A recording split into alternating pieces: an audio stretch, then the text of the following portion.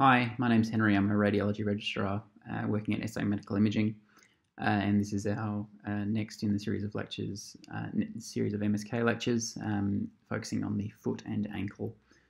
Thanks again to my colleagues Christopher Ovenden and Meredith Thomas for preparing these lecture slides. Looking at the learning outcomes associated with the lecture, the plan is to explain the utility of some of the imaging modalities in MSK imaging, particularly of the foot and ankle, and talk particularly about some common fractures in the ankle and foot, some foot dislocations, particularly talar dislocation and Lisfranc injuries, and fracture dislocations of the ankle.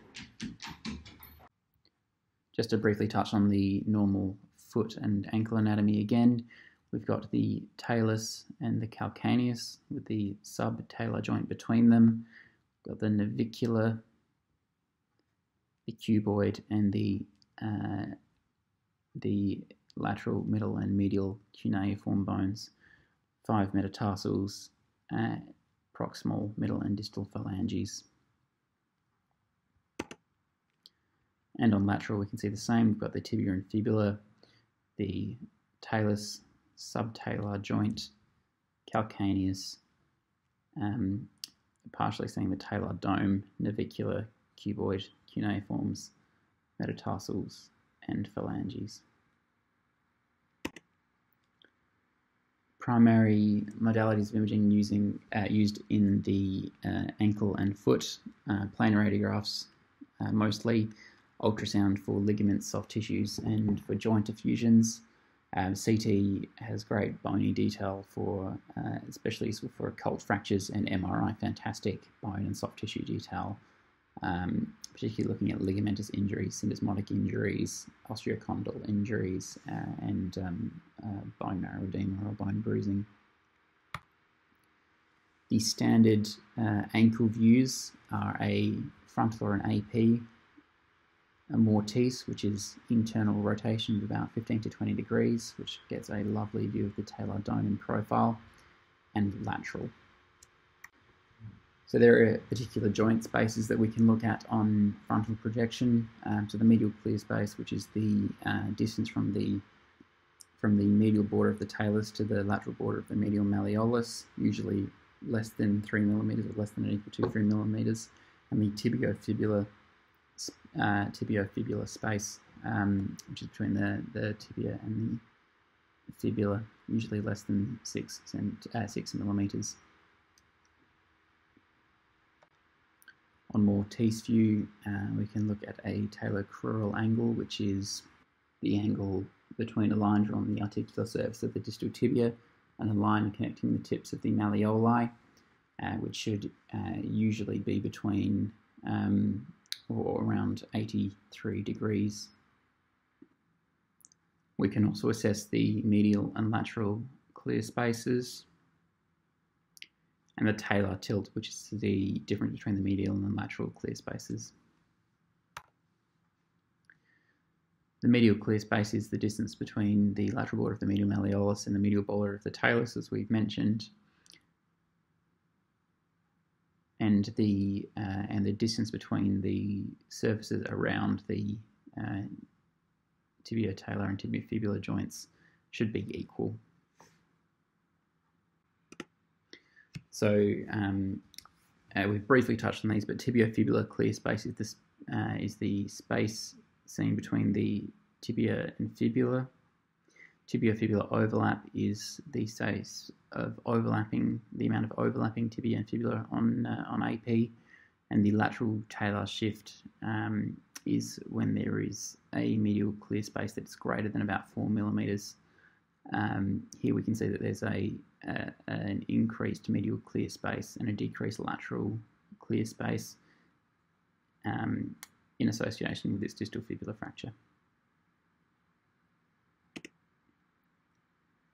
Tibiofibular clear space, as we talked about, usually less than 5 millimeters on AP view, and it's measured about 1 centimeter above the distal tibial articular surface. And tibiofibular overlap, again, usually greater than 1 centimeter on AP on AEP projection measured in the same spot. So lateral plain films, we see that the malleoli are superimposed on the talar dome, the subtalar joint visible. You can see the margins of most of the tarsal bones and the proximal metatarsal bones. You can also look for joint effusions.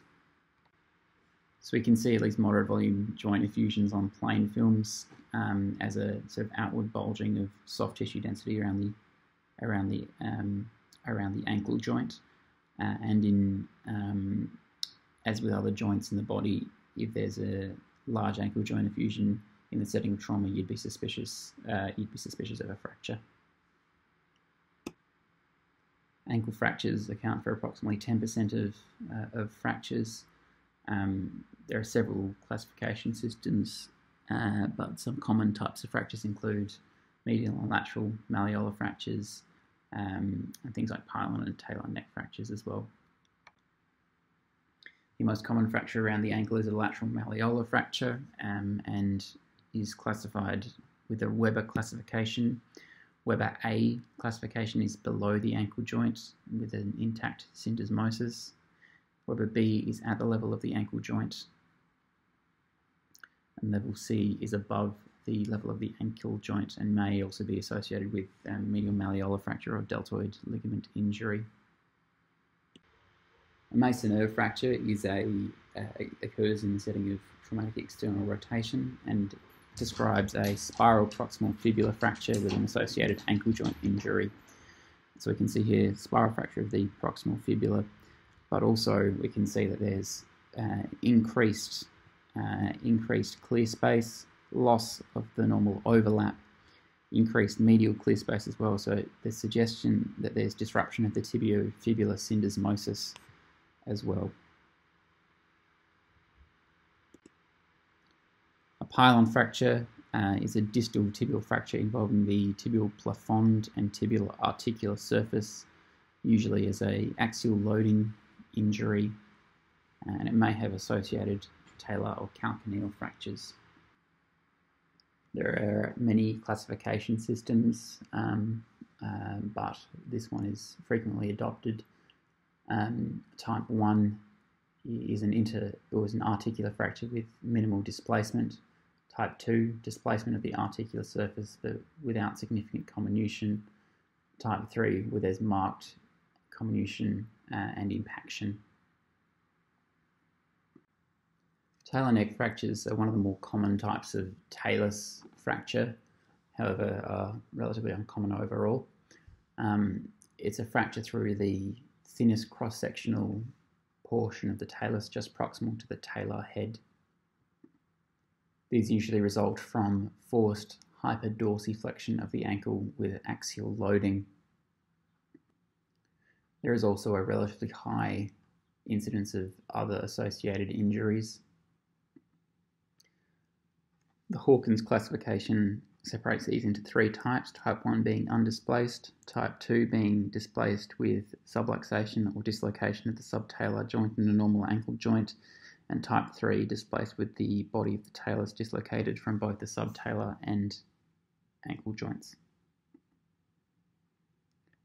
There is a risk of avascular necrosis which increases with the increasing classification types, with type 1 fractures having 0 to 15% risk, type 2 20 to 50%, type 3 approaching 100% risk. There is also the risk of post-traumatic arthritis and malunion. Conversely, calcaneal fractures are the most common type of tarsal fracture, accounting for up to 60% of all tarsal fractures. They can be described or broadly classified into two types depending on whether there is articular involvement of the subtalar joint. Extra-articular accounts for approximately 30% of fractures, and intra-articular approximately 70%. The calcaneus is also a common site of stress fracture, usually in the posterior-superior aspect. Calcaneal fractures are usually best seen on calcaneal series, although not that they can be overlooked on a lateral radiograph if the presentation doesn't request specific calcaneal views. The Bowler angle, also called the calcaneal angle, is used in the assessment of calcaneal fractures and is the angle on a lateral radiograph joining between a line joining the highest point of the anterior process of the calcaneus and the highest point of the posterior articular facet, and a line joining the highest point of the posterior articular facet with the highest point of the calcaneal tuberosity. There's variation in between individuals as for normal values, but they're usually taken as between 25 and 40 degrees. And there is relatively little variation between both feet of an individual. The degree of reduction in the Bowler angle is an indicator of the severity of the calcaneal injury, and the degree of how much the angle is restored is correlated with functional outcome. There are many dislocations of the ankle joint, as there are many articulations of the ankle joint.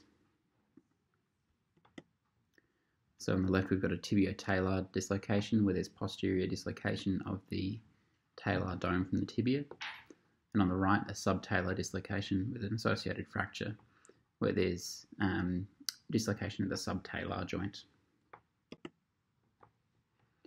On the left, we have a total talar dislocation where there's disruption of both the tibio-talar joint, talar-navicular joint, and the subtalar joint with the talus sitting out here, and a talar-navicular dislocation on the right where the talar-navicular joint is disrupted.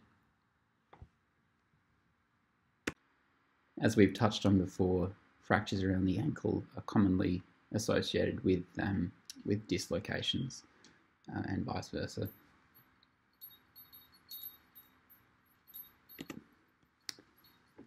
Instead of discussing all of the fractures that occur around the foot, we'll just take a look at some of the more common fractures and more commonly missed fractures and malalignments in the foot. So a commonly overlooked fracture is that of the fifth metatarsal base, and there are a few fractures that occur here. We can have a avulsion fracture of the fifth metatarsal tuberosity at the insertion of the peroneus brevis, and this is usually as a result of a forcible inversion injury whilst the foot's in plantar flexion. The fracture fragment is oriented transversely, which helps distinguish it from an apophysis, which is usually obliquely oriented. A Jones fracture is a fracture of the base of the fifth metatarsal 1.5 to 3 centimeters from the base, and it is as the result of adduction while the foot is in plantar flexion and is prone to non-union. And then we can also get stress fractures associated with the fifth metatarsal as well. So these are plain films describing what we've just talked about, or showing what we've just talked about. This is the obliquely oriented apophysis as compared to a transversely oriented avulsion fracture. Jones fracture, again, slightly further distally on the fifth metatarsal, and a stress fracture distally further. Lateral talar process fractures occur when the foot is dorsiflexed and inverted, as can happen with snowboarding, hence the name snowboarder's fracture, and should be suspected when there is soft tissue swelling inferior to the lateral malleolus. They can mimic a lateral ankle sprain and are commonly overlooked on radiographs, and sometimes CT can be necessary to identify the fracture line. These can occur as isolated fractures or can occur as part of a more complex ankle fracture. Anterior calcaneal process fractures are one of the more common misfractures of the calcaneus, with up to 90% not reported on radiographs, which can lead to non-union and unrecognised ligamentous injuries or associated ligamentous injuries.